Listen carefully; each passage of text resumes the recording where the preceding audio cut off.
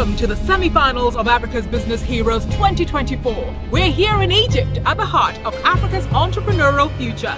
We have so many countries, and one of the things that we're so excited about is our diversity.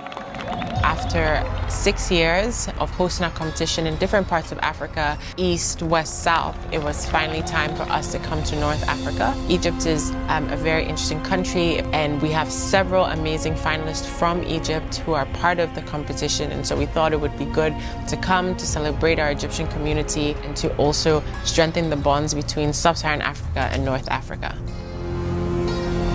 Cairo is a great destination for entrepreneurs. The weather is great, we're in the Nile, everyone is seriously so happy right now.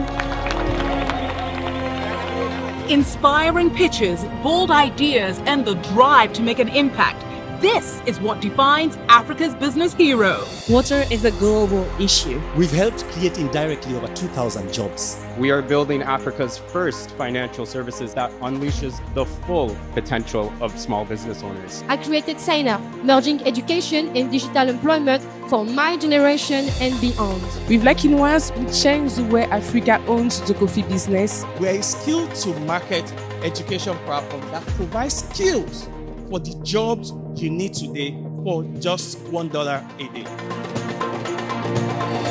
3 main questions that they should be able to respond. One is, do they have grit? Do they have determination? And they won't give up, because that's what makes the whole difference. The second one is, are they really solving a problem? Is there a need in the market? Are they authentic and unique? After working in community pharmacy practice for over 4 years, I quickly realized that pharmacies are usually the first point of call for Nigerians. And the last one, I think, is, do they have the right team? There's an amazing team behind me. Together we have over 30 years combined experience in logistics. And if yes, yeah, then it totally makes sense to have them on board. The most interesting thing about this competition is it's really pan-Africa. You're starting to see founders from all over the whole African continent this year, from Egypt, from Nigeria, from even Madagascar, I think, this year. And just the broad sense of the types of companies. It's not just one sector or one segment.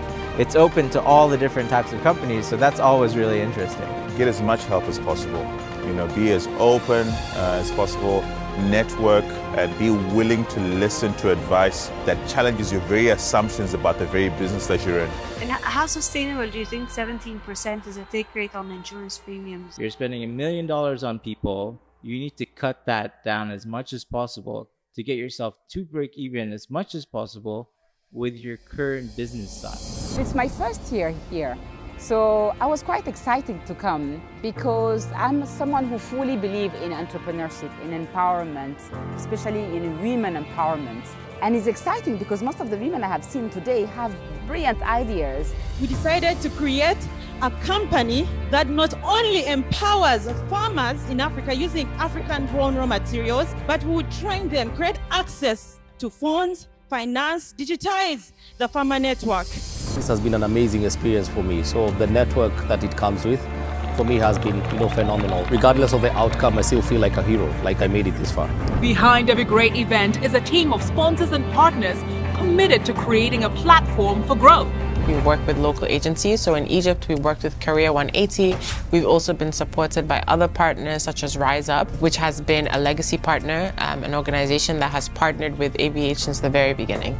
Our main vision is to empower youth and entrepreneurs as well. So organizing a very impactful mega events in the region is our mission. Our mission is to create 2 million jobs for African youth in the next 7 to 10 years. This is why we focus on entrepreneurs. As the semi-finals comes to a close, we celebrate the perseverance, the passion, and the power of these incredible entrepreneurs. You are the ABH 2024 finalists! You are going to the finals in Kigali, December 3rd to December 5th in Rwanda. The efforts of trying again have not gone down the drain. It's been all worth it. I'm feeling so excited, so happy, and over the moon. And you indeed are the ones Africa is looking towards, and the ones that are going to build the continent of Africa.